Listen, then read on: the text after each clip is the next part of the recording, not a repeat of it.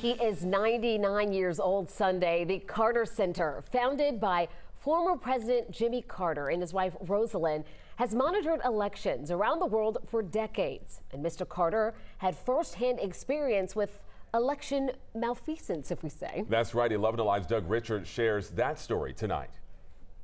Jimmy Carter's first election was a mid-20th century tale of how one corrupt man could try to change an election outcome if he thought nobody was watching.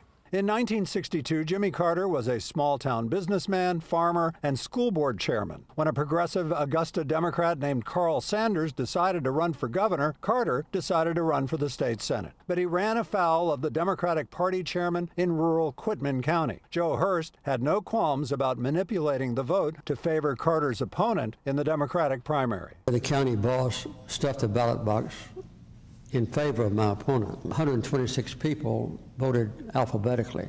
About a third of them were either dead or in prison and were not qualified to vote, but they cast ballots anyway. Carter had heard about the illegal votes in Quitman County, filed a protest, and was ignored. So he talked to reporters in Atlanta who uncovered verifiable evidence of vote fraud. It was pretty flagrant that the person who had voted just before the polls closed said I was number 332 or something like this, and there were one or two people after me, and yet when they counted the ballots, there were over 420 of them. So, yeah.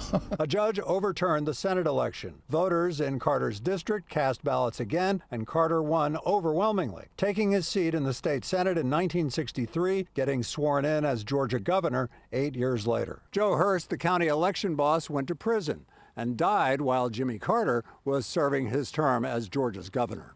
At the Carter Center, Doug Richards, 11 Alive News.